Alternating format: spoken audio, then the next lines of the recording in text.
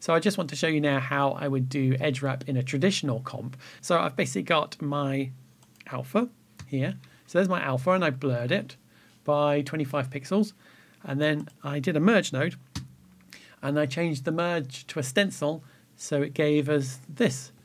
So I had a little play, and I made a background image. I made it with AI. I'm sorry, I couldn't help myself. It's quick, and so I apologise if this means something really terrible.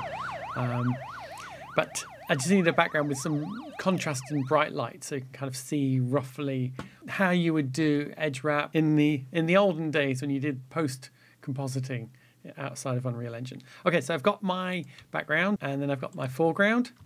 Here we go, and then we're just putting him over the background here. So there he is, over the background, and traditionally what you'd like is some of this light wrapped around him. Now if I did a glow, this is a glow which is kind of like a bloom, it's kind of adding some light wrap around the guy, but it's also adding it to the background as well. So often on my shots I'll have a little bit, I'll have a touch which just blends everything together, but if you've got lots of atmospherics already in your shot, it's kind of add on top of those and that sort of stuff. So you just want to apply it to him, and that's why I'm doing this edge wrap matte for the character. So if we go back into our result, and then what we want to do is take this background and then we blur it. So we want some of this light to bleed onto him using that matte here.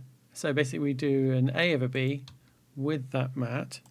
If we pull it on, so we're taking that blur with that matte and putting it on top of him.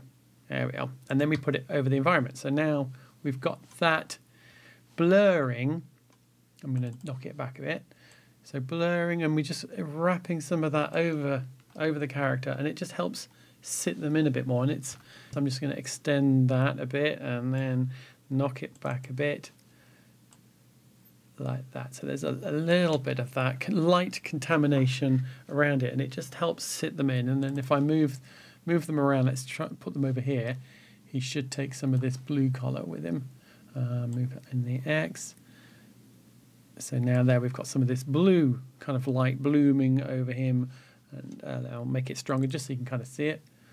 So let's just go like that. So we're going a bit crazy, not to taste. This is just for demonstrative purposes. And then I'm going to move him to the other side of the screen. So now he should be a bit more orangey. Too orangey for crows. Sorry. All right, and then there we go.